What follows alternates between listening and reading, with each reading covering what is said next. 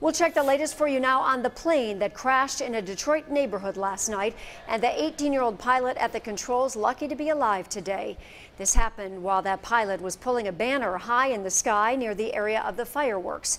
One person was hurt by a falling power line. 7 Action News reporter Jonathan Carlson is live on Detroit's east side with the latest for us on this. Jonathan.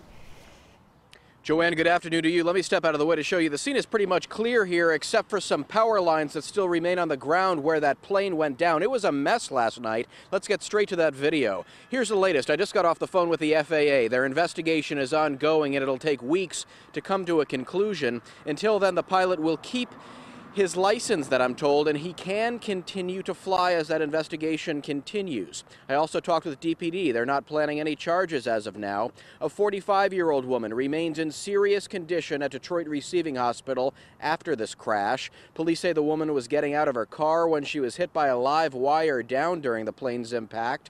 The plane, a small Cessna, ran out of gas, according to officials. The 18-year-old pilot, uninjured. The plane was towing a banner over Monday night's fireworks show along the Detroit River, the city says.